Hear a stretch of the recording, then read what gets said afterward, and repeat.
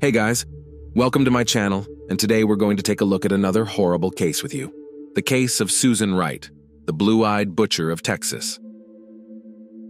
Anger is a powerful negative emotion, during which a person typically seeks to harm themselves or those around them. The English playwright John Dryden once said, "Beware the wrath of a patient man, for he will exact revenge when you have forgotten both the man and the very cause of the wrath." Long accumulating negative feelings, pain, and resentment will inevitably find an outlet, and a person who always forgave and gave one more chance to make things right can become the most ruthless judge and executioner. The case of Susan Wright in the early 2000s shocked everyone with its incredible cruelty, but the merciless perpetrator stood before the court and, it seemed, received deserved punishment. However, several years later it turned out that not everything in this story was so clear-cut, and a bloody conclusion was preceded by many years of patience, resignation, and silence. This family, at first glance, seemed ideal, but no one could imagine what was happening in their home behind closed doors. But let's try to understand from the beginning the case of the blue-eyed butcher to comprehend what pushed a fragile young woman, a mother of 2 children, to such a desperate and simply monstrous act. Who is Susan Wright? Susan Lucille Wright, née Witch, was born on April 24, 1976 in Houston, Texas, into the simple family of Velma Sue and Jimmy Lawrence Witch. She was the eldest of 2 children of her parents, raised alongside her biological sister named Cindy. From an early age, Susan was an active and sociable child with creative talents. During her school years, she was seriously involved in dancing and aspired to become a choreographer in the future. The girl had a bright, attractive appearance and a slender figure, always having numerous admirers, and she herself loved being the center of attention. After graduating from high school, despite her efforts, Wright couldn't get into college. However, she didn't lose heart, deciding to take a short break and save money for her education. For several months, she worked as a dancer at one of the popular nightclubs in the city. There, the young blonde performed topless, gaining some notoriety, which she was certainly not proud of. She decided to quit this job and never return to it, using her savings to pay for evening courses at a nursing school. Susan always aimed for independence, so alongside her studies, she took a job as a waitress in a restaurant to support herself. Soon, she realized that medicine was not her true calling, and she struggled financially to pay for her education. Therefore, the young blonde abandoned her courses, focusing on her work instead. The romance with Jeffrey Wright. In the summer of 1997, 21-year-old Susan met her future husband, Jeffrey Andrew Wright. Their first encounter was at the Galveston restaurant where she worked as a waitress, and he stopped by for a meal. He was instantly captivated by the beauty and radiant smile of the blue-eyed blonde, leaving generous tips and becoming a regular customer from then on. Jeffrey took a while to ask her out, but eventually mustered the courage to get her phone number. Susan later recalled that the man began calling her daily, sometimes several times a day, arranging romantic dates and small surprises, like sending flowers with touching notes to her work, and in the evenings, he would meet her and walk her home. The man was 8 years her senior, but this minor age difference didn't particularly bother them. He was attentive, very sweet and caring, quickly winning over Susan. However, it soon emerged that Jeffrey had some issues with alcohol and the use of controlled substances. He claimed to have left drugs in the past and promised to give up alcohol completely. The naive young woman believed him.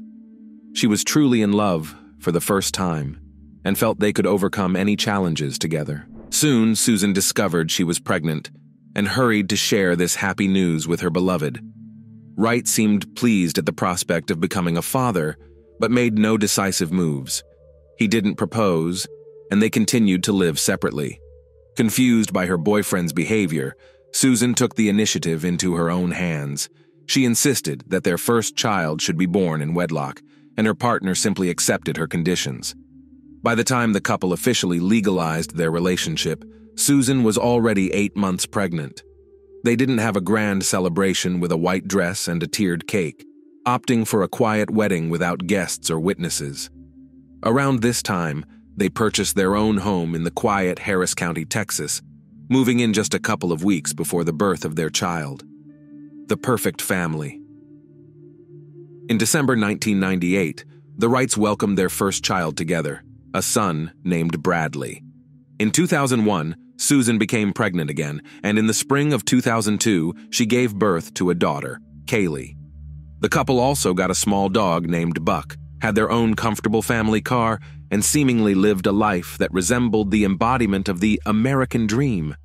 Jeffrey worked at a local construction company, and after the birth of their children, Susan, by mutual agreement, became a homemaker. She took care of raising the kids and creating a cozy environment in their family nest.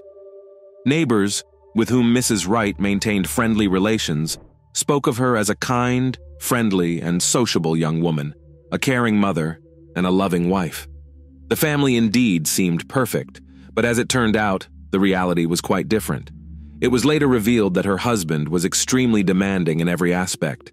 Susan spent her days cleaning, doing laundry, and cooking. Jeffrey only ate fresh, home-cooked meals, and she couldn't prepare meals for 2 days at a time or reheat leftovers. The house had to be in perfect order and cleanliness, a near impossibility with 2 small children. Jeffrey's clothes needed to be washed almost daily, as he wouldn't wear the same item twice. If any of these rules were broken, it led to insults, humiliation, and even physical abuse. Financially, Jeffrey turned out to be extremely stingy. The romantic, who once gifted flowers and presents, was gone, and he now only gave his wife $100 a week. This was meant to cover cooking, maintaining the house, and buying everything necessary for the children. Susan had to account for all expenses to her husband and provide receipts. Jeffrey did not quit drinking as he had promised earlier, but that was just the tip of the iceberg. He began using drugs again. He categorically denied his addiction, referring to his drug use as light doping to cope with work stress and stay in good shape. However, under the influence of these substances, he often became aggressive, capable of hitting his wife or even their young son. Whenever Susan pleaded with him to seek professional help and undergo rehabilitation to overcome his destructive habits, Jeffrey reacted with outbursts of anger. He saw no problem with his behavior, arguing that Susan married him knowing about his alcohol and drug use, and thus she should now accept and live with it. Remarkably, Jeffrey's parents were also aware of their son's weaknesses. They sympathized with their daughter-in-law but felt helpless to assist her. The last straw. According to the woman, her husband began displaying aggression towards her almost immediately after they started living together. This manifested in physical, emotional, and intimate abuse. Initially, he would apologize each time, promising it would never happen again, and she wanted to believe him. But soon, Jeffrey stopped apologizing, and the violence in the family became a commonplace occurrence. Jeffrey visited the gym 3 times a week to practice boxing. He said these workouts allowed him to blow off steam, adding that he would definitely take his son with him once the boy was a bit older. On Monday, January 13th, 2003, Wright went to the gym after work as usual. He returned home on edge, seeming excited and nervous. While his wife was preparing dinner, he decided to tell his son about boxing and demonstrate a few techniques. At one point, he got carried away, misjudged his strength, and hit the 5-year-old boy. The child burst into tears and the father tried to soothe him, hoping his wife wouldn't hear.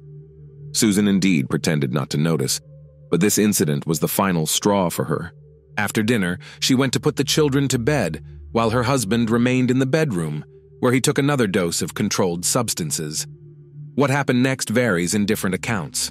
The woman claimed that as soon as she entered the room, her husband attacked her, wrongfully took advantage of her, and attempted to end her life with a knife, but she managed to wrestle the weapon from his hands, and the ensuing confrontation was purely in self-defense.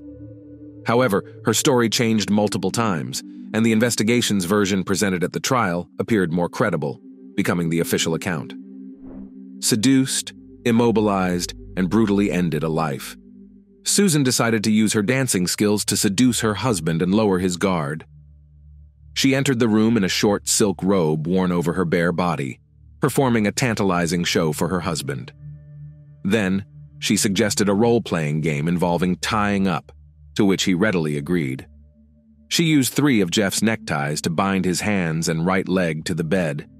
His left leg was secured with the silk belt from her robe.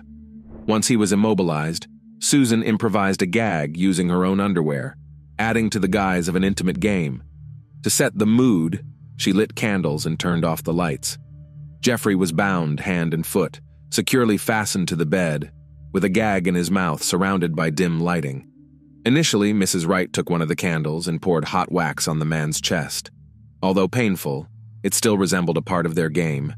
Then the same fate befell his intimate area, and soon the pain became unbearable. Jeffrey did not immediately realize what was happening. He tried to free himself, tried to scream, but to no avail. Meanwhile, his wife repeatedly struck him with a small, sharp knife she had brought from the kitchen.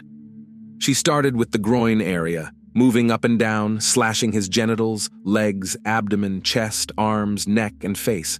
At first, Susan acted slowly, voicing her grievances with each strike, recounting the insults, humiliations, and abuse she had endured. Then she began to cry and struck faster and faster. Forensic experts would later count 193 shallow knife wounds on the deceased's body. The majority of these wounds were not fatal, and the man was conscious for most of the ordeal. Her actions indicated she was in a state of despair and intense emotional turmoil, with her lawyers insisting on a state of affect.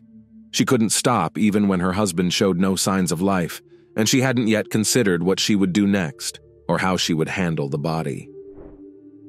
Shallow grave in the backyard. For the next several hours, the woman simply sat on the floor next to the bed where her husband's body lay.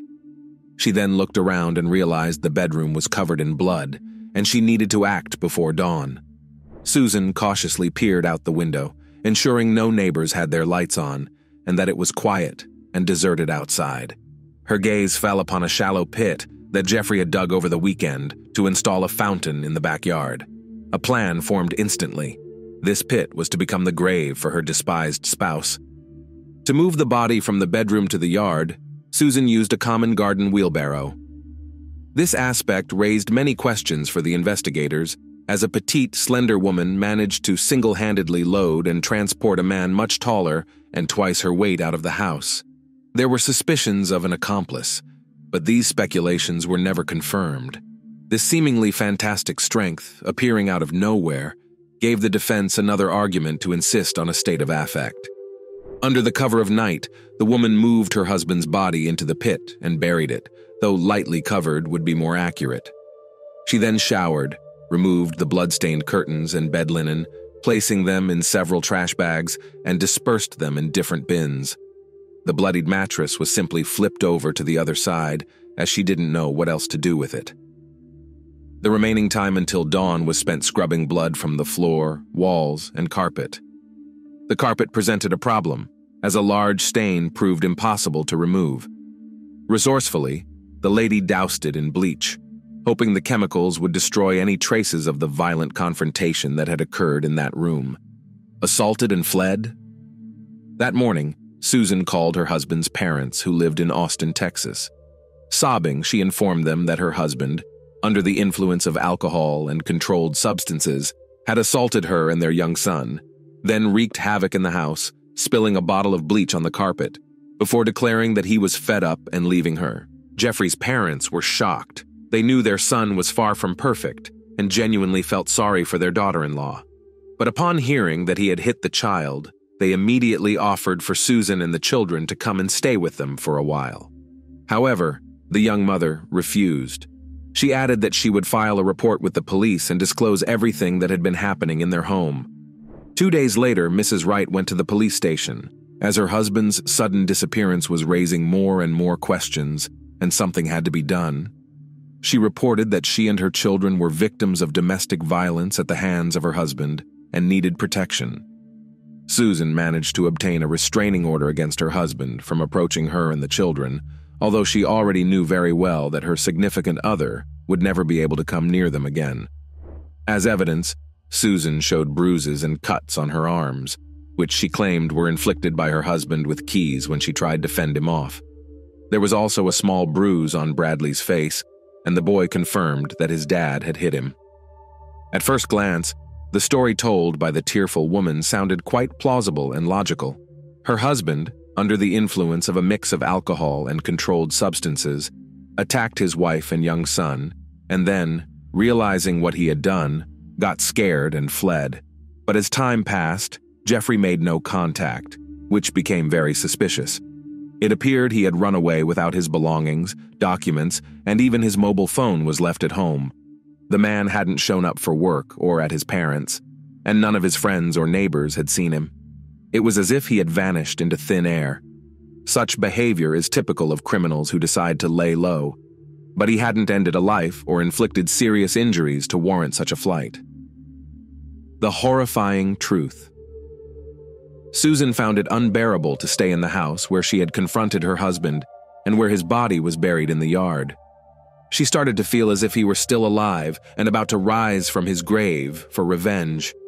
She was practically losing her mind, and their dog Buck kept barking and trying to dig up the burial site. On January 17th, having taken her children, the perpetrator went to her mother's house. Her mother was aware of what had happened, but upon seeing her daughter, she realized the full extent of the truth. Velma simply asked, "You killed your husband, didn't you?" Her daughter burst into tears and nodded. She confessed what had happened and revealed where she had hidden the body, repeatedly saying she didn't know what to do next. On her mother's advice, the next day Susan contacted a lawyer named Neil Davis, to whom she confessed to ending her husband's life and trying to conceal her crime. The experienced defense attorney learned all the details, thought through the possible scenarios, and on January 19th called the office of the Harris County District Attorney. Davis reported that Mrs. Wright had ended her own husband's life and buried his body in the backyard, as she herself had confessed, and was ready to give a statement at the police station. On January 24th, 2003, Susan voluntarily went to the police, stating that she would make a full confession. Her story was disjointed. She got confused in the details and sometimes contradicted herself. She spoke of her late husband as if he were still alive, claimed she was afraid of him and asked for protection. Consequently, she was subjected to a psychiatric evaluation, which revealed a nervous breakdown and depression, but overall, Wright was capable of understanding her actions. The gruesome discovery. When the remains of the deceased husband were extracted from the makeshift grave in the backyard, investigators were astounded, having never witnessed such brutality before. Experts counted 193 knife wounds on the victim's body, 8 in the groin area, about 30 on the legs, 23 on the shoulders and arms, 22 in the abdominal area, 46 on the chest, 23 on the neck, and 41 on the face. Only one head wound could have been the cause of death. All other cuts were superficial and individually posed no direct threat to life, suggesting that the man suffered a prolonged and agonizing death while conscious, as his wife repeatedly struck him with a small knife. Deep marks were found on Jeffrey's wrists and ankles from the ties and belt used by his wife to bind him. The nature of these injuries indicated that the victim had tried to free himself, but was unsuccessful. Notably, the ties and belt remained on the body. Traces of candle wax were also found on the deceased's chest and groin area. Mrs. Wright claimed it was accidental, as her husband had knocked over a lit candle onto himself, but the prosecution believed that the hot wax was more likely a form of torture inflicted on the bound victim, meant to cause suffering. In the mouth of the deceased, his wife's underwear was still present, acting as a gag that prevented him from screaming or calling for help. Toxicological reports revealed traces of alcohol and several controlled substances in the deceased's system. Under the influence of such a cocktail, the man could have indeed behaved aggressively and irrationally. The bedroom where the confrontation took place appeared normal at first glance, except for a large bleach stain on the carpet. Susan had spent considerable time cleaning up, which was evident. But once special chemical agents and equipment were used to reveal wiped-away blood traces, the scene presented itself in an entirely different light. Blood was found everywhere, even on the ceiling, and the mattress was thoroughly soaked in it. The start of the trial and the defense's version. The trial of the accused began at the end of February 2004. By that time, Mrs. Wright had been in custody for a year, and her children were being cared for by her parents and sister Cindy. Her lawyer was well prepared for the trial, and had worked extensively with his client. Susan was almost continuously in tears as she recounted that horrific night and the events leading up to it. According to the woman, she had suffered years of abuse and cruel treatment from her husband, but when he started raising his hand to the children, she couldn't bear it. The defendant claimed that on that fateful evening, her husband returned from his training in an agitated state, began demonstrating boxing techniques to their 5-year-old son, and said that the boy would also take up boxing. When a frightened Bradley refused, his father hit him in the face. Susan then put the children to bed and decided to have a serious talk with her husband, urging him to seek help at a clinic. However, he became angry, grabbed his keys, and was about to leave. She tried to stop him, which led to a struggle during which she sustained injuries to her palms and wrists. Then, as the defendant claimed, her husband struck her, causing her to fall and momentarily lose her bearings. When she came to, she saw Jeffrey holding a knife. The woman's testimony became highly inconsistent thereafter, and she couldn't explain how the weapon ended up in her hands. Her lawyer attributed this to a state of affect, arguing that it was why his client, having seized the knife, began to strike and didn't stop until she had inflicted multiple wounds all over her husband's body. Regarding the ties and belt, Susan claimed she attached them to the victim's limbs after the confrontation to secure him to the cart and transport him to the yard. The wax, as previously mentioned, supposedly landed on his body accidentally from a candle on her bedside table that she lit in the evenings instead of a nightlight. However, she couldn't explain at all why her underwear was found in the deceased's mouth. The prosecution's version and verdict. The prosecution's version and arguments were far more convincing and logical. Experts proved that the deep wounds and abrasions on the wrists and ankles were inflicted while the man was still alive, suggesting that the binding was part of an intimate game used by the defendant to lure the victim into a trap. Consequently, the presence of a gag in the man's mouth was also reasonably explained. Furthermore, all injuries were inflicted at a certain angle, as if the perpetrator was above Jeffrey's body or sitting astride him, not in the midst of a struggle, which would have resulted in a different pattern of injuries. All the cuts were made from the front, as the victim was lying on his back and securely fixed. Whether Susan had premeditated her husband's demise and planned to use the pit he dug for the fountain as a grave was not definitively established. However, the prosecution leaned towards the theory that she had carefully planned everything, hoping to receive a substantial sum from insurance. The case received widespread publicity, with Susan being dubbed in the press as the Blue-Eyed Butcher or Blonde Meat Grinder. Jeffrey's relatives demanded the harshest punishment for her, while most neighbors pitied the woman, recalling occasional bruises on her body that resembled marks of physical abuse, which she attributed to her clumsiness.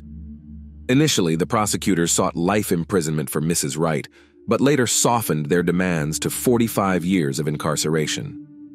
In March 2004, the defendant was found guilty and sentenced to 25 years in prison. She showed no reaction to the judge's words and appeared completely detached. A year later, Susan's lawyers attempted to file an appeal, but it was rejected. New developments and reduced sentence. In 2008, Wright and her defense team filed another appeal. This time, a new witness's testimony significantly influenced the course of the case. The witness was a woman named Misty McMichael, the wife of former NFL champion Steve McMichael. In the mid-1990s, she had a prolonged relationship with Jeffrey Wright, even being engaged to him for about a year. She shared her experiences of enduring physical abuse, humiliations, and cruel treatment from Wright, which led her to break off the engagement and permanently sever ties with him. Considering these new circumstances and the witness's testimony, Susan's prison sentence was reduced to 20 years. In 2014, at the age of 38, she became eligible for parole for the first time, but was ultimately denied. She received a second denial in July 2017. Finally, in the winter of 2020, after spending 16 years in prison, the Blonde Meat Grinder was released. She was 44 years old at the time of her release. Waiting for her outside the prison walls were reporters and photographers, at the sight of whom she burst into tears and pleaded to be left alone. It's worth noting that Mrs. Wright's trial received extensive media coverage and was even broadcast on the national American television network, Court TV. This story later became the basis for an episode of the popular documentary TV show 48 Hours Mystery, as well as an episode of The Secret Lives of Stepford Wives titled Deadly Love, which aired in 2014. In 2012, the feature film Blue-Eyed Butcher was released, starring actress Sarah Paxton as Susan Wright. Additionally, in 2014, Canadian documentary filmmaker Chloe Balland released a 17-minute short film titled The Wheel of Fortune, inspired by the trial of the Jeffrey Wright case. Thanks for watching, guys. Subscribe to the channel and also don't forget to click the bell. There are many shocking stories ahead.